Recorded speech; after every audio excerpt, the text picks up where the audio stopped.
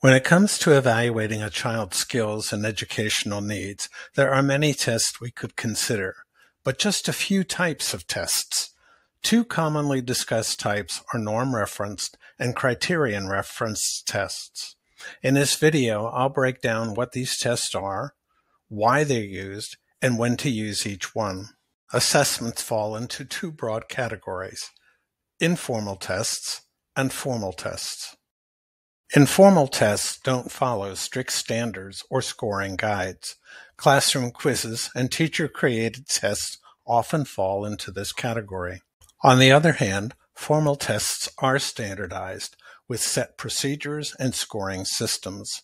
Examples include diagnostic tests, achievement tests, as well as cognitive tests. The first of the two formal tests is called norm-referenced tests. These tests compare a student's performance to a large, nationally representative sample of peers from across the country, considering factors like age, gender, and cultural background. The key here is to see where a child performs relative to the child's age group peers. It's not a pass or fail type of assessment. Examples of formal tests may include the Wechsler Intelligence Scale for children, the Woodcock-Johnson tests of achievement, or the Kaufman test of educational achievement. Criterion-referenced tests measure a child's performance, but this time against a set of predetermined standards or skill benchmarks. For example, state tests often use cut scores to determine if a student meets, exceeds, or does not meet the expected level of proficiency in a subject area. For eligibility and support decisions, using both norm-referenced and criterion-referenced tests can paint a fuller picture.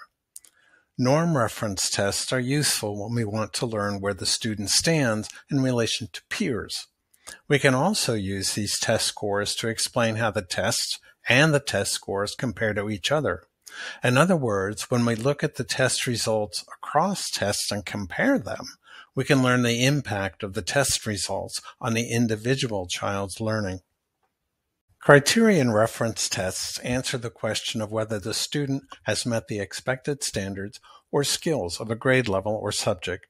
State tests provide this kind of information, and in combination with norm-referenced test results, can assist in determining eligibility and curricular achievement. Remember, informed decisions come from reviewing data about a student's performance. Without data, we're left with only opinions.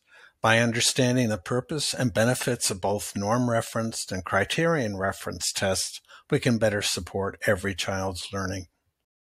Thanks for watching, and if you found this helpful, please like, subscribe, and share.